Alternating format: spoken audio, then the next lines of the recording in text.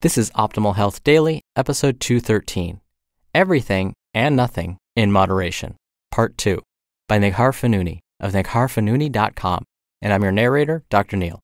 Welcome to another edition of Optimal Health Daily, where I read some of the best blogs covering health and fitness, just like an audiobook. And if you didn't know, this is one of now 5 podcasts where we read blogs to you. There's Optimal Living Daily, where my brother Justin reads to you posts about personal development. There's Optimal Finance Daily, which has some great tips to get out of debt and make more money.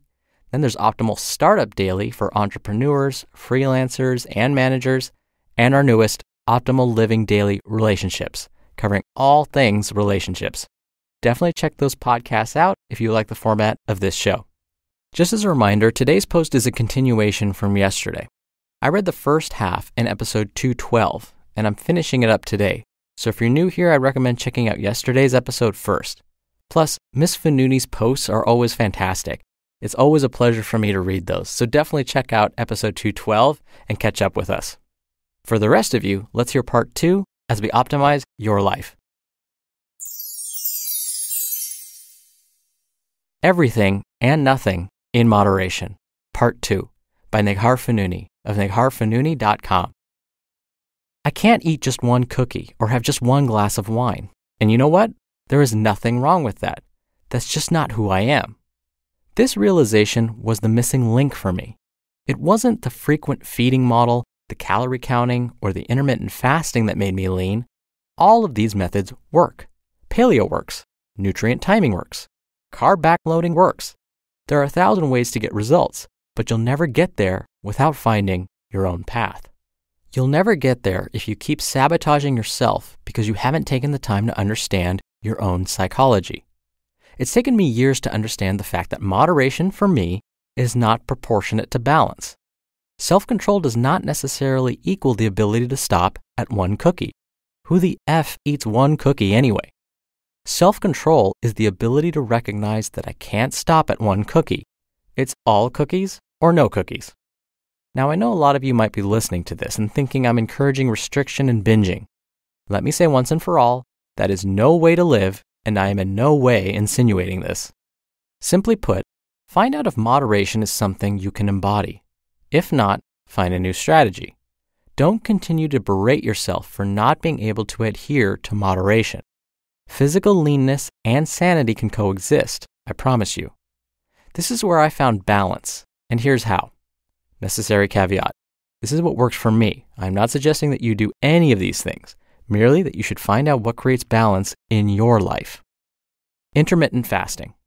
I keep my fasting windows long, 18 to 24 hours, and my feeding windows short. This gives me very little time to stuff myself, which makes it nearly impossible to overeat. I'll also do a long fast, roughly 36 hours, after a particularly indulgent weekend or a trip. This is in no way a binge restrict cycle, as some would have you believe. It's perfectly healthy and normal to take breaks from eating and allow your body time to reset to neutral.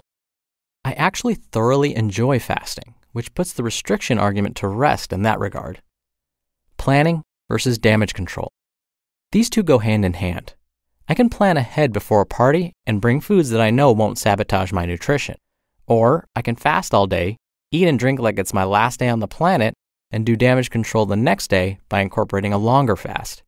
Either way, I'm making a decision to be in control. Again, it's not binge restrict, it's a well thought out plan. The wheat-free cheat. I wish I could give credit to the person who tweeted this, but for the life of me I can't remember who it was. I do this instinctively, because wheat just bloats me up.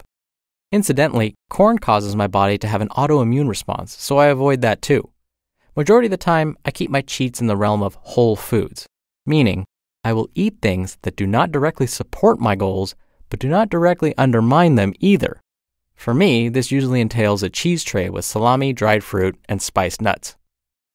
Every once in a while, eat something truly wicked. This is where moderation comes in, for me. I just don't want to eat one slice of pizza. Instead, I eat pizza once or twice a year and eat the whole thing. As much as possible, eat with others. This accomplishes 2 things for me. 1, I eat less because I'm less inclined to stuff my face in front of someone else.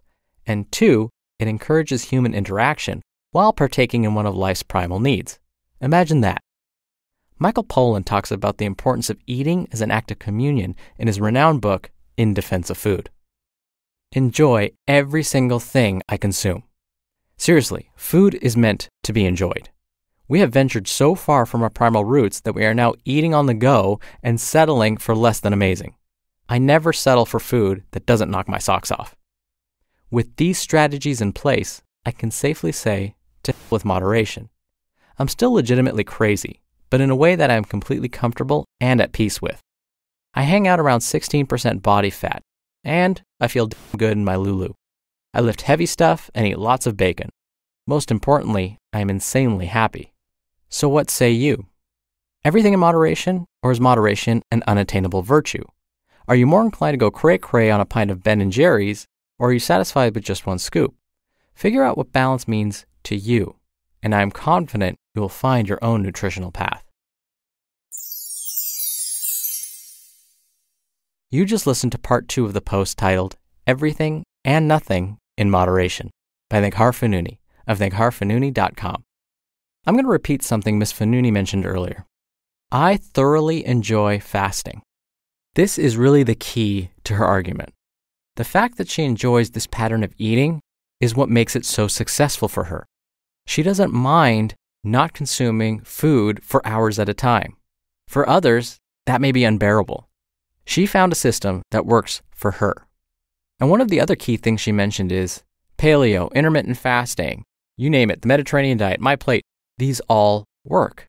Why does it seem like we have so much conflicting evidence when we look at the science behind weight management? One day you'll hear of a study that says the Mediterranean diet can help you lose weight. The next day you'll hear a study that came out that says the paleo diet will help you lose weight. Or Atkins, or South Beach, or The Zone, you name it. Why? It's because they all work if people are able to stick to them. So what Ms. Fonooni is trying to argue is that if you find it very difficult to moderate what you're consuming, then maybe you need to reconsider your approach. If you cannot consume foods in moderation, that it just doesn't suit your lifestyle, then you need to consider other methods for approaching your food. And that's okay. Nutrition should be very personal. You need to find what works for you, and that's something that I've always promoted on this show. The one thing I will mention is don't necessarily go overboard on the processed meats, which I'll talk about more on Friday. Now, just as a reminder, if you like the format of this show, check out Optimal Living Daily to learn more about habit building, minimalism, mindfulness, productivity, and lots more. That's hosted by my brother. Then there's Optimal Finance Daily, where you can learn more about personal money management in non-technical terms. We also have Optimal Startup Daily for all things entrepreneurship and business. And finally, Optimal Living Daily Relationships, our newest show for some great communication advice. Subscribing to those shows helps this one too. It's a great way to show your support. Thank you as always for listening today and every day. Thank you so much for sharing this with a friend. I'll be back tomorrow with a post from another great author, Nia Shanks. So I'll see you there where your optimal life awaits.